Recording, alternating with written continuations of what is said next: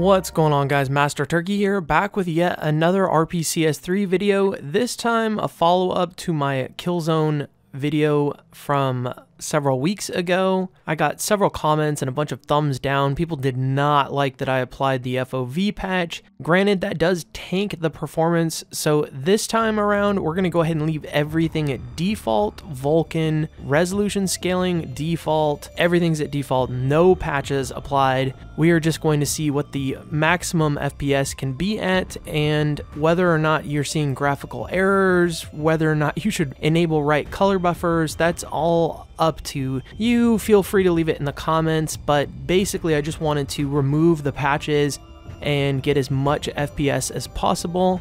Usually right color buffers or something like that doesn't affect the performance too much, but again, I really just wanted to leave everything at default. I get way too many comments about what your settings are, and usually it's more or less really what your computer is. 9900K is going to get really good performance. It is at the top of the food chain when considering RPCS3. So if you're on a laptop or, you know, some i5 or something, you're not going to see the same performance. And again, I just prefer to avoid all those comments, so I just leave everything at default normally. I made the mistake of applying those FOV patches, and since I applied it to Killzone 1, which handles it just fine, I wanted to apply it to everything else. Just like scientific practices go, you want to apply the same thing to everything and see how it handles it. When I do test RPCS3 titles on this channel, it's testing, it's not to maximize performance. You know, if you want to do that, go see a guide or something like that that maximizes performance. Usually when I test things how I want to test them at the time, and if I'm doing multiple titles in a series, I usually leave everything the same. So I did get some comments, some thumbs down. We're gonna go ahead and rectify that by doing this. It does take me a while to make videos. I have a job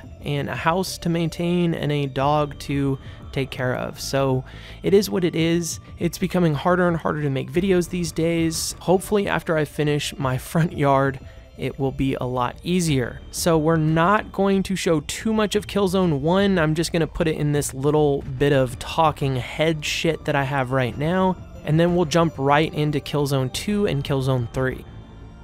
Now, just as you would expect, removing that FOV patch does improve the performance on Killzone 2 here. Actually looks pretty good, and it's getting damn good frame rate. You see the frame rate dips into the teens and 20s at times, but it's not actually that bad. I would say that you could play this and have a good time. Again, I don't know what your system is, but on a 9900K with everything removed and the resolution scaling left at default and using the Vulkan API, this gets pretty close to being playable. Not playable in the sense of the emulator, but playable in the sense that you could enjoy this, even though the aiming and everything else is very clunky for an FPS. Personally, I'd prefer using a mouse and keyboard, but it is what it is.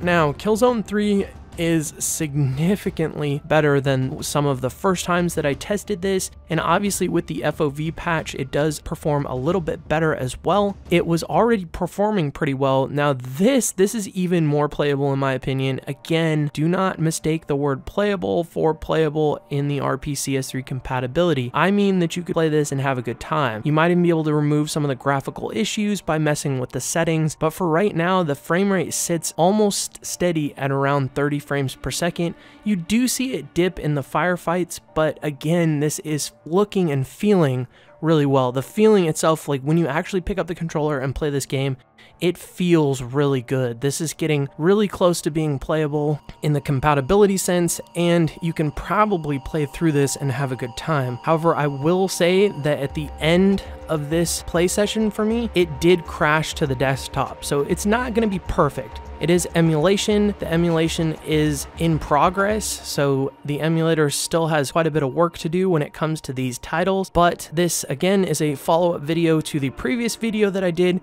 I just wanted to show you that if you left everything at default and remove the patches, you can get much better frame rate. So anyways guys, that's going to do it for today's video. Thanks for watching. Don't forget to like and subscribe. Cheers.